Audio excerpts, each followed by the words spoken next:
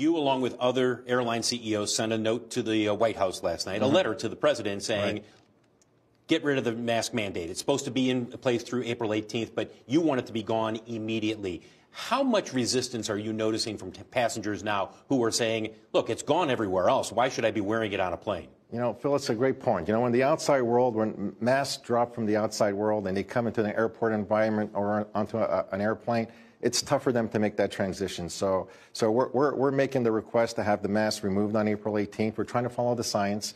You know, the air on board the airplane, you know, gets recycled every 3 minutes. We have HEPA filters. So we believe it's going to be safe, especially with the level of infections across the country. Are you noticing people who are now saying, I'm going to hold off booking a ticket until this has gone away? Or do you look at this and say, it is what it is through April 18th? You know, I think we're seeing bookings are strong, Phil. We're seeing our load factors are strong in March and through April. So we're seeing strong bookings.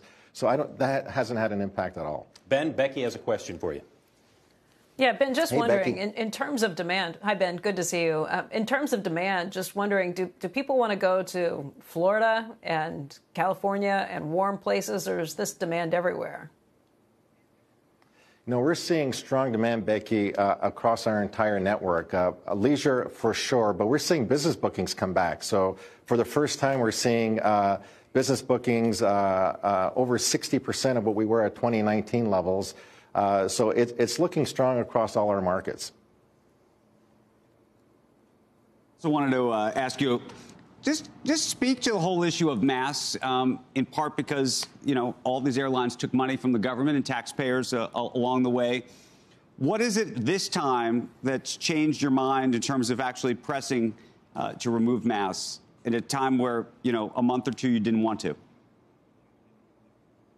You know, I think, you know, when you look at the pandemic, you know, 4 variants, we've learned a lot. And you look at, you know, the vaccinations, the progress in vaccinations, you know, people getting, getting COVID and natural immunity. I think we're in a place, you know, as a society where I think we can make that leap. So we feel confident as an airline, again, just in terms of, you know, what we feel is the safety on board our airplanes and the quality of the air. We feel good about making that request.